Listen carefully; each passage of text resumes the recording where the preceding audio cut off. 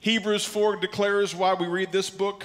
Our goal this year at Calvary is to develop fully devoted followers of Christ. Our entire focus this year is on the word fully and the word devoted. Everybody say fully. Everybody say fully. Everybody say devoted.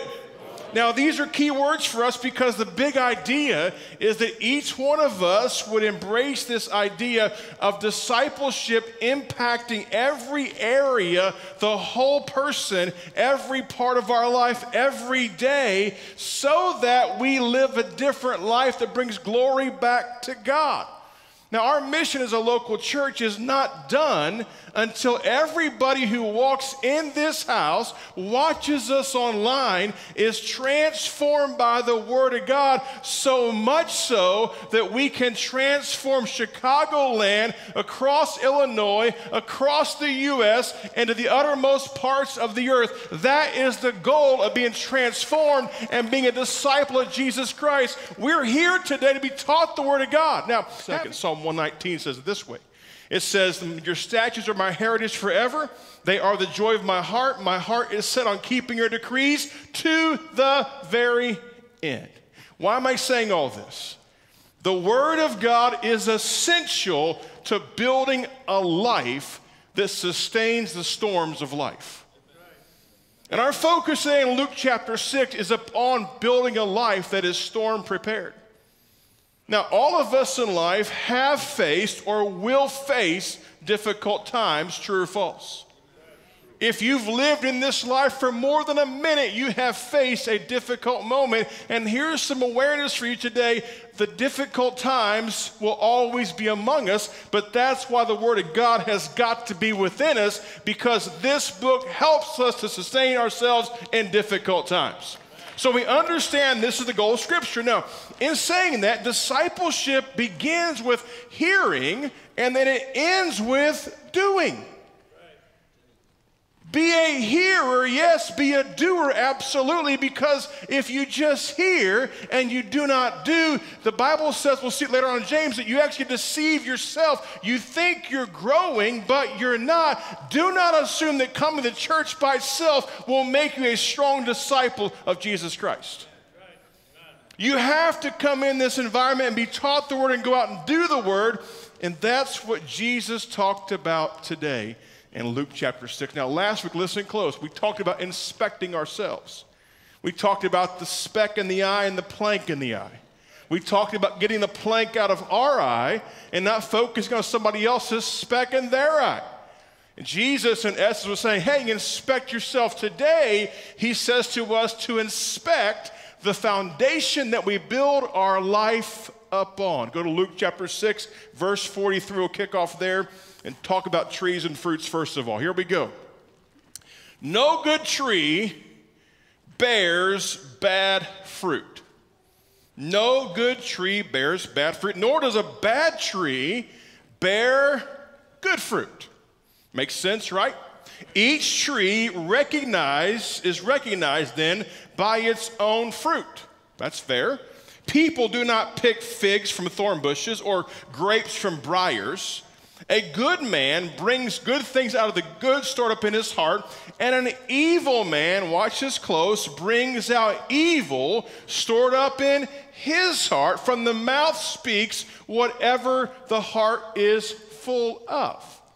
Whatever is inside of you, guess where it comes out? It comes out of your mouth. Therefore, you can never say, I didn't know that was in there when it comes out. If it's in your mouth, it was first in your heart. Okay, now let's go to verse 46. Here we go. This is our focus today. Watch this verse 46. This first line is enough right here. We could almost read this and all go home. But we're not going to do that, don't worry. Why do you call me Lord, Lord? And the emphasis, why do you call me Lord, Lord? And what's the rest part say? And not do what I say. Why do you call me Lord, Lord, and not do what I say? That is such an interesting verse because the emphasis on Lord, Lord would insinuate a strong affinity or identity with him being their Lord in their mind. But in essence, what he's saying is, you're saying in your mind that I'm your Lord, but in practicality, I'm not any of that. Now, this is Jesus' words. This is amazing because this would almost be like if you're in a marketplace somewhere or a shopping area and a complete strange young man walks up to you and goes, "Hey, Dad, good to see you." And you'd be like, "You ain't my kid." "Hey, Dad, can I borrow some money? I need to go shopping." "I don't know who you are. You're not getting my money." Or you're somewhere else and somebody you never met in your entire life walks up and goes, "Hey, can I have $100 because I'm going to call you Dad, and I need your money." And you would look at that person and go, "You are crazy." Now, if your own kid walked up, you would go, okay, you might be hesitant for sure, but you would at least get the idea that I have some relationship here, and I'm going to give the kid something possibly if that's how the relationship exists at this point in the journey. But my point is, the idea of calling him Lord and not doing what he says is a complete oxymoron. Because the entire idea of being someone's Lord is what? You do what they say, and there is no argument. Now keep reading the text here, verse 47. "For everyone who comes to me and hears my words and puts them into practice, I will show you what they are like." Notice these words again close. Everyone, everybody say everyone. Everyone who hears my words, who comes to me and hears my words and does what? Puts them into practice. 3 steps. Come to Jesus. 2nd step, hear his word. 3rd step, put what you've heard into what? Practice. Verse 48, "They will be like a man building a house who dug down deep and laid the foundation upon the rock. And when a flood came," not if a flood came, but when a flood came, "the torrent struck and that house, but it could not shake it because it was well built." Verse 49, "But the one who hears my words and does not put them into" what? Practice, "is like a man who built a house on the ground without a foundation. The moment the torrent struck that house, it collapsed, and its destruction was complete." Or one would say its fall was great. Because clearly this is not about a physical house as much as their individual lives. So when you look at this and you start seeing the picture unfold before your eyes, it's really clear on the front end that there's a couple of quick thoughts. First of all, to hear and to do is the essence of discipleship. That's what it is. If you want to declare yourself as a disciple of Jesus Christ, then that means you don't just hear, but it means you do. Call him Lord, Lord, yes, but be sure to do what he says. Secondly, to hear and not to do is the essence of deception. Now, deception is a very spiritual conversation because when the spirit of deception comes in, by the way, the enemy of our soul, the devil, he literally, one of his main weapons is deception. He's a massive deceiver. He deceives us even today. There is deception run amok in our world today, and the devil is behind all of it because that's how he operates. Woe to those who are deceived. And listen, the only way to know if you're not deceived is if you're building your house upon the right foundation or not. Deception is crazy, and it happens all the time, and each one of us can be deceived. James chapter 1, I love this text. You've heard it before, 1:22 through 25. "Do not merely listen to the word," he says, "and so deceive yourselves." Do what it says.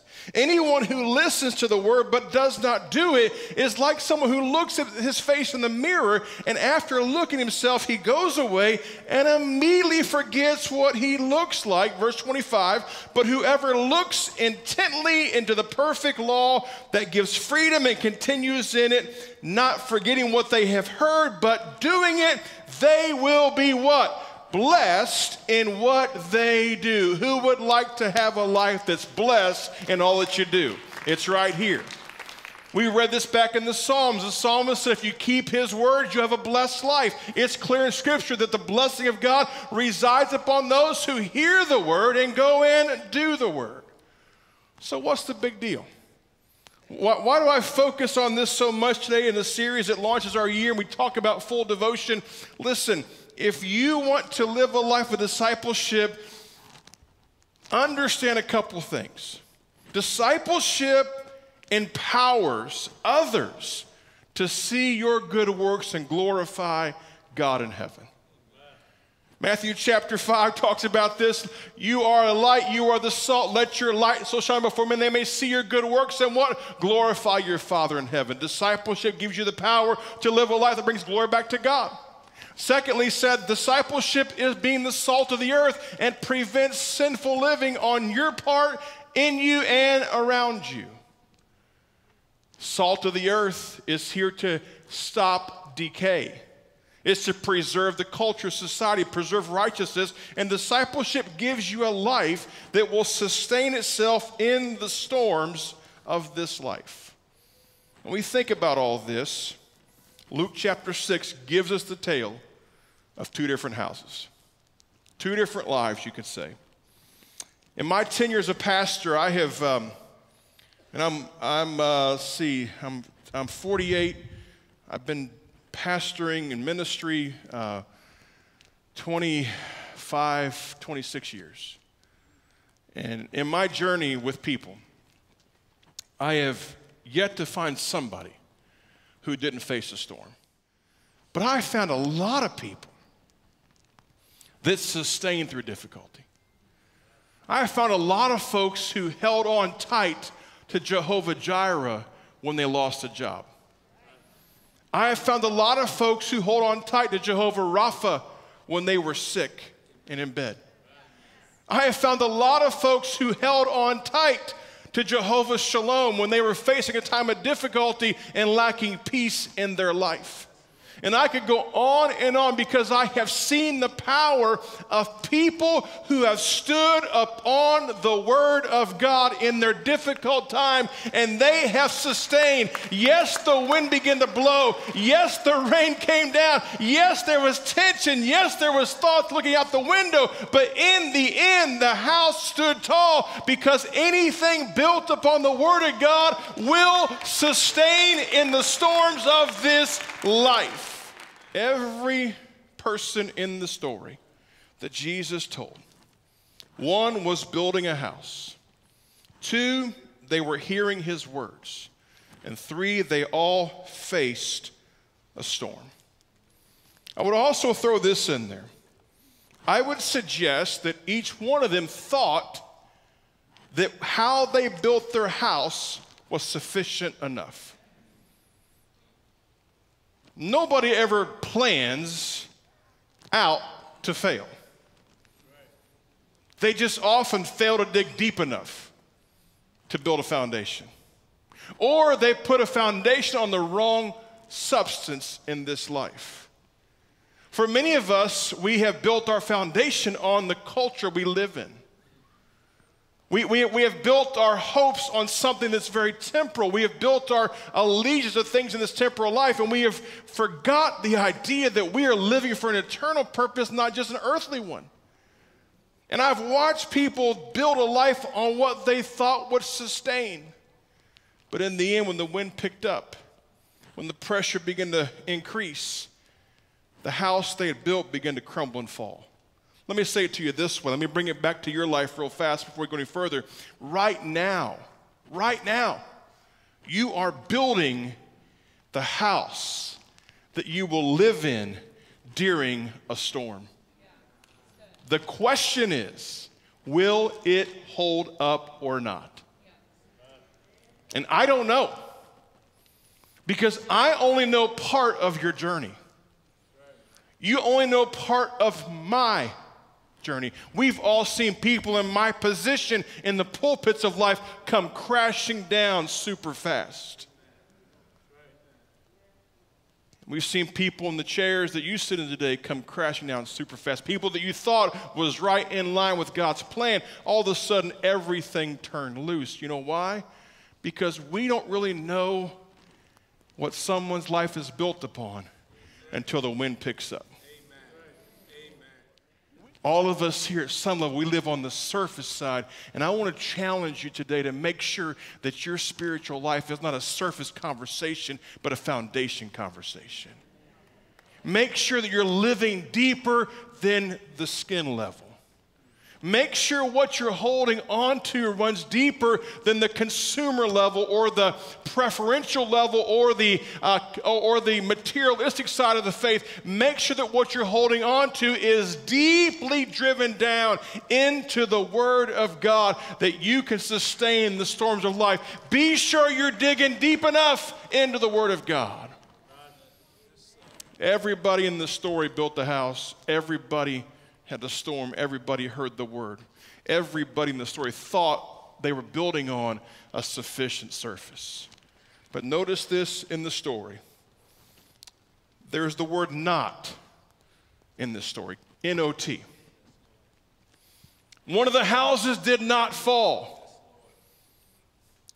One of the houses that fell, it fell because they heard but did not do.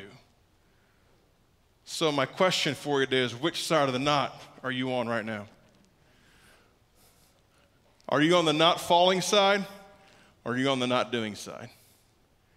Because when you hear the word and you do the word, your house will not fall. When you hear the word and you ignore the word, your house will not stand. Protecting your foundation is everything. Protecting what you build your life upon is crucial, because you're going to face storms in life. Again, James chapter 1 says, do not be just a hearer, be a doer. The difference is in the doing.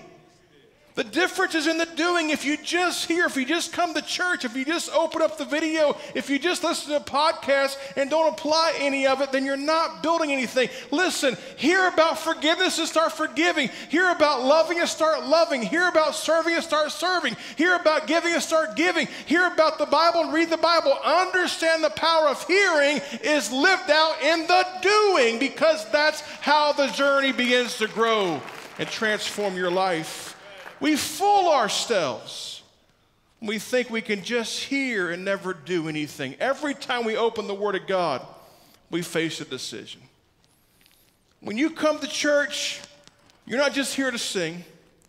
You're not just here to meet your friends. That's all good stuff. You're not just here to hear the Word of God taught. That's certainly good stuff. But you are here today to make a decision. Make a decision to live a life for Christ. Make a decision to apply this to your life. Make a decision to make Jesus Christ the Lord of your life. Everybody here makes a different choice, ain't no doubt, but all of us today make a choice. Every one of us right now is building a house. Here's my question for you. Is your house storm ready as of today? Now, I know the human nature. I know the church. Listen, I'm as churchy as they get. I've been in church my entire life. I know how to answer the right questions. And so I know when I say, is your house storm ready? You're going to all go, absolutely it is. Is your house storm ready? Hear my heart today. Dig down deep enough that when the wind picks up around you, you'll be standing firm in who God is. Remember, discipleship is living a life that transforms you so much that you transform those around you over time. It's not about necessarily going on the street corner, nothing wrong in that, but it's about being in the gospel in the marketplace.